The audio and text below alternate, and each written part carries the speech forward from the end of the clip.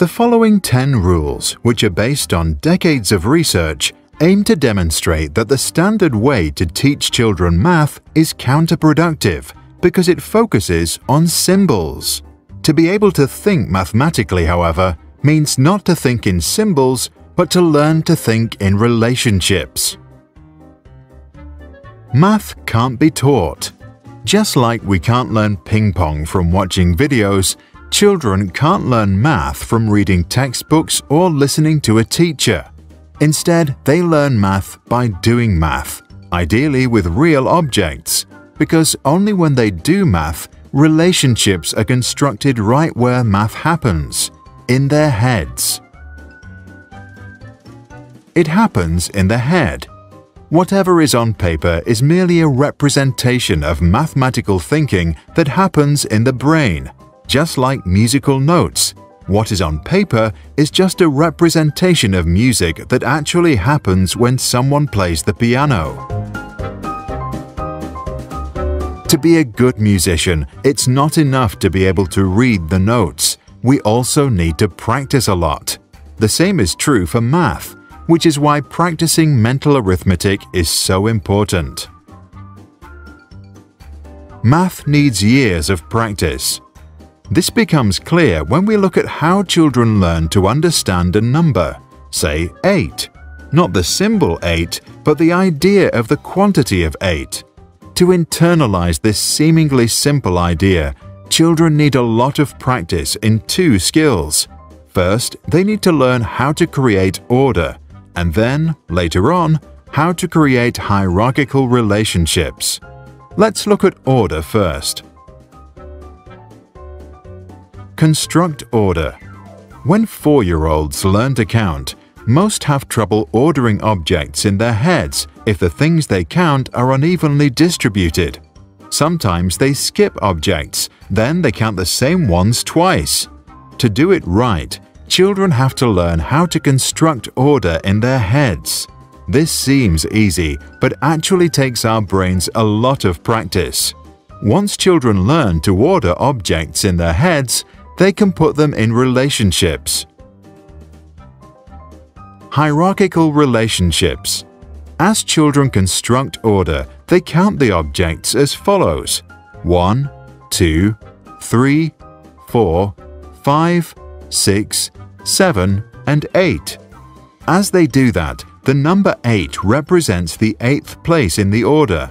In other words, 8 always includes 1, 2, 3, 4, 5, 6, 7. The idea of 8 is therefore a hierarchical relationship between the 8th object and all those preceding it. If we don't learn to do this sort of abstraction by doing lots of math in our heads, we won't be able to form a solid foundation for arithmetic. After building them, children need to learn to break relationships apart again.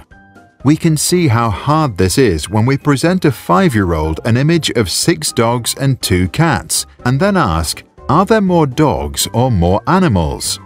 While most adults who see the full picture find this question odd, a 5-year-old typically just answers, more dogs. When you ask further, more dogs than what? The child replies, than cats. In other words, if you ask, are there more dogs or more animals? The child hears, are there more dogs or more cats? At age 5, most kids didn't practice enough math to break hierarchical relationships apart while still remembering the whole. This happens because once the child has to cut the whole into parts, for them, at that moment, the whole no longer exists. They have not yet constructed the concept of 8 without thinking of it as a sum of its parts. So when they divide the animals into cats and dogs, all they can think of are 2 parts of which one looks larger. The idea of 8 is then forgotten. To also think about all animals would require 2 opposite mental actions. First, divide the whole and then put it back together, a mental process that most 5-year-old children precisely can't do. Only by age 7, most children can see the whole and keep its abstraction in their heads and still divide the sum in its parts.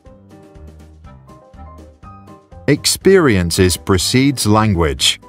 As we demonstrated, it takes a child a lot of mental training and hands-on experiences to form the concept of a number. At the age of 5, we can build a simple row of 8, later form 8 square, then 8 root. Only once we have constructed number concepts inside our heads can we effectively learn how to express them with images, symbols, and language. Math can be expressed in different languages.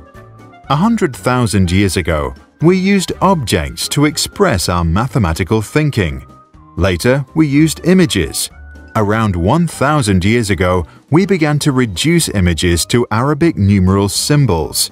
In future, we might replace symbols with bits or express math in graphic simulations or games. In other words, while math thinking always happens in our heads, the language that represents our thinking is evolving.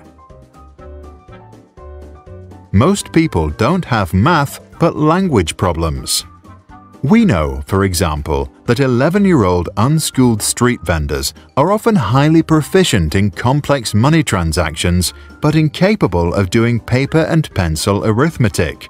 This phenomenon, known as street mathematics, shows that when smart kids struggle in school, they often just can't express their thinking in symbols. Their brains can do math but have language problems. One way to solve this is to do it your way. Just like nobody ever learned to speak a language just by learning the rules of grammar, nobody learns math by memorizing the rules of how to arrange numbers and symbols in order to find the right answer to a problem. Whenever we do that, we stop constructing fundamental principles inside our heads. To get better and confident, children should be encouraged to find their own path and use their own language to express a solution. Which brings us back to Rule 1. Math can't be taught, it has to be constructed. If we want to learn math, we have to do math in our heads, ideally with real-life experiences.